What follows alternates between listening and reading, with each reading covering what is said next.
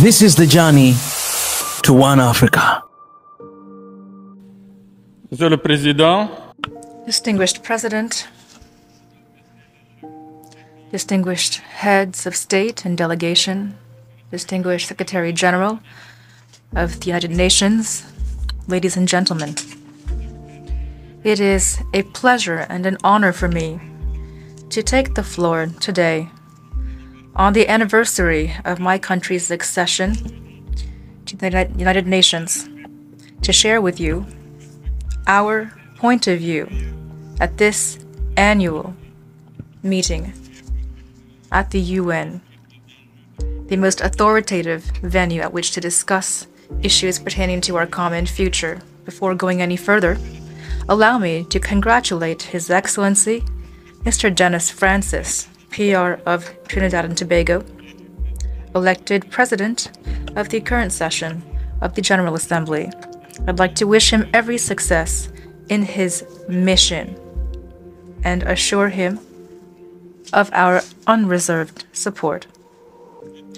I also would like to congratulate and thank His Excellency Mr. Chaba Koroshi, outgoing President of the General Assembly, on his brilliant term.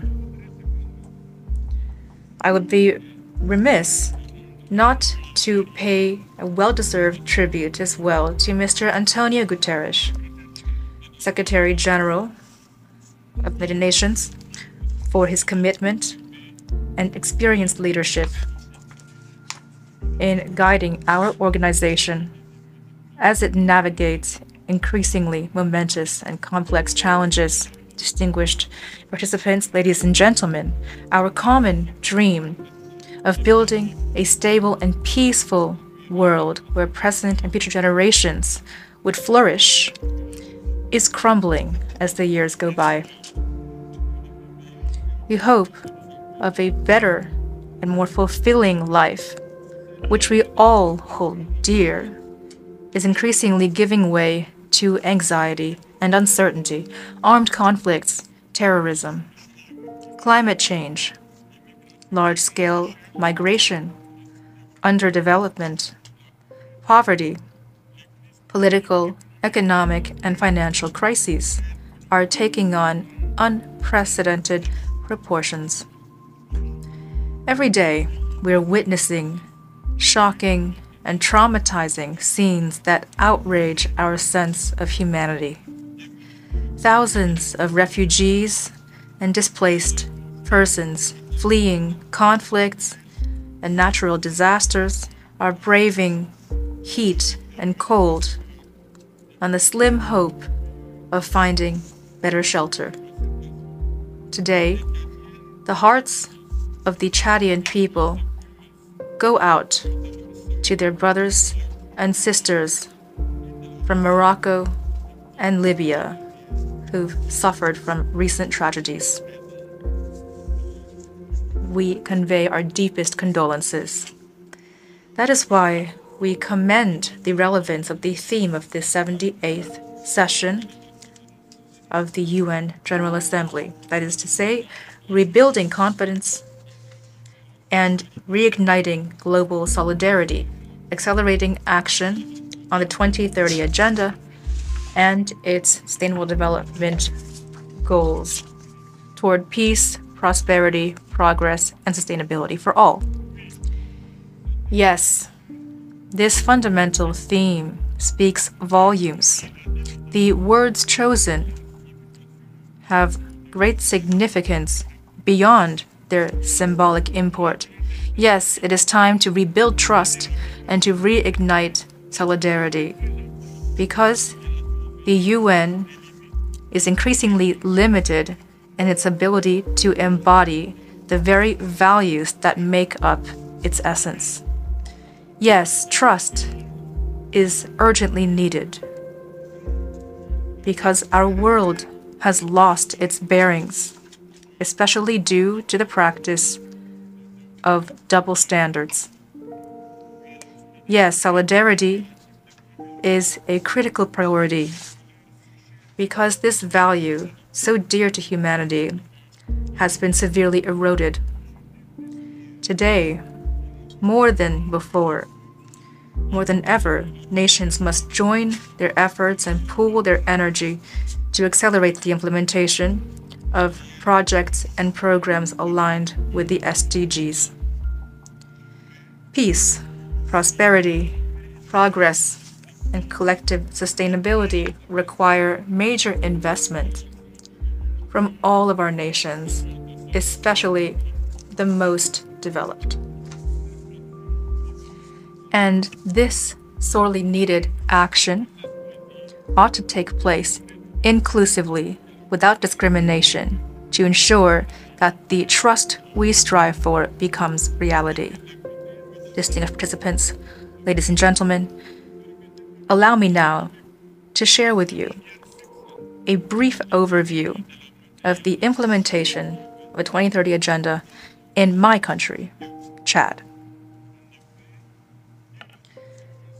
Since the adoption in September 2015 of the agenda, the government of Chad has committed to operationalizing the 17 SDGs that derive from it.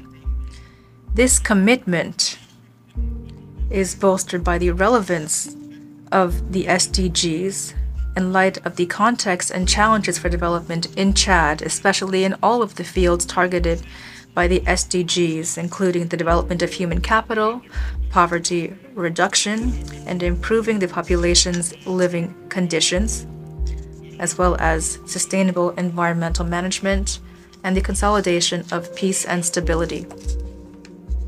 To this end, the government has incorporated the SDGs among its priorities in its Vision 2030, the Chad we want, as well as in its National Development Plan for the period 2017 to 2021, extended until December of this year, as well as the new National Development Plan that is currently being adopted for 2024 to 28. The implementation of the SDGs in Chad has taken place, unfortunately, in a context characterized inter alia by dropping prices for raw materials on global markets, repeated attacks by Boko Haram, the COVID-19 pandemic, climate change, inter-ethnic conflicts in neighboring countries, which have had direct impacts on our population, as well as politico-military conflicts. This situation has now been exacerbated by the war raging in neighboring Sudan. To date, we have taken in more than 400,000 new refugees, in addition to the 600,000 refugees that are already living in Chad and have been for several years. In addition to this, there are refugees coming from our neighboring countries and elsewhere. Thus, out of a population of 17 million, almost 2 million are refugees. This is a great burden for Chad. My country calls for rapid, coordinated, and comprehensive action on behalf of the entire international community to address this humanitarian disaster, which is most likely the worst in the world at this time. Furthermore, Chad welcomes the holding on the sidelines of the UN General Assembly of two summits, one on climate change and the other on universal health coverage. Concerning climate change, Chad, like other UN member states, hopes that the impetus launched by the UN Secretary General on the importance of global action to combat climate change will help to mobilize the requisite resources for the implementation of the Paris Agreement and the rules it contains. With regard to universal health coverage undertaken by our various countries, it remains in the long term the optimal solution to meet the need for quality health care at an affordable cost for all, as well as to bolster our healthcare systems, which have already been undermined by the COVID-19 pandemic. Our government is paying full attention to this issue. Ladies and gentlemen, as you know, since the shocking and tragic death of President Idriss Déby Itno, may he rest in peace, Chad has begun a process of inclusive and transparent political transition. The first milestone in this transition was the signing of the Doha Agreement between the government and the politico-military movements in August 2022. This agreement allowed many Chadian exiles and refugees to return to the country. This political will to allow our country to turn over a new page and to rebuild was manifested by the holding of an inclusive and sovereign national dialogue, which brought together the vast majority of political forces of the country over 45 days. Today, the National Union government, which emerged from this dialogue, is hard at work in organizing the constitutional referendum that will determine the shape the state is to take. The adoption of a new constitution by the sovereign people will pave the way toward the gradual restoration of constitutional order within the time frame set by the inclusive and sovereign national dialogue. Led by the head of state, the president of the transition, bold reforms, administrative, judiciary, security, and military in nature, have been carried out, and more are underway. In the meantime, constructive and strong measures have been taken, from opening up the political space to presidential pardons. These have helped to calm tensions within the political sphere. This trend toward participatory dialogue has also allowed the implementation of a cooperation framework that includes diverse political parties. Ladies and gentlemen, with regard to the Sudanese crisis, Chad reiterates its call for a lasting ceasefire. Chad believes that there is no military solution to the conflict that is currently taking place. The solution lies in dialogue between our Sudanese brothers.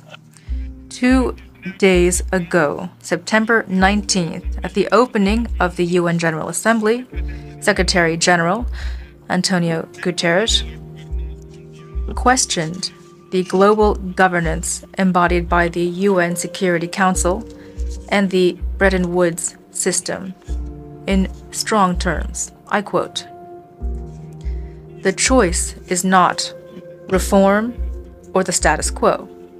The choice is reform or ever greater fragmentation. It's reform or breakdown." End quote.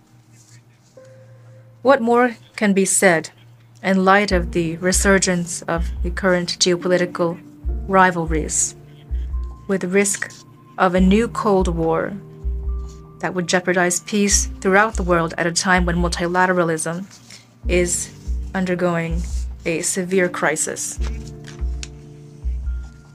In light of this difficult reality, Chad supports calls for the reform of the Security Council, as reflected in the Common African Position, as laid out in the Eswahili Consensus and the Sirte Declaration.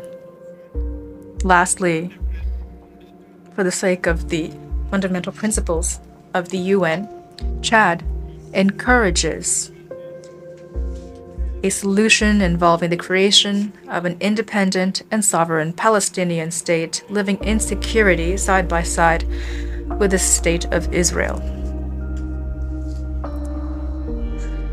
Under the same principle, Chad reiterates its call for lifting the embargo imposed against Cuba, an embargo which harms the Cuban population. Thank you for your kind attention.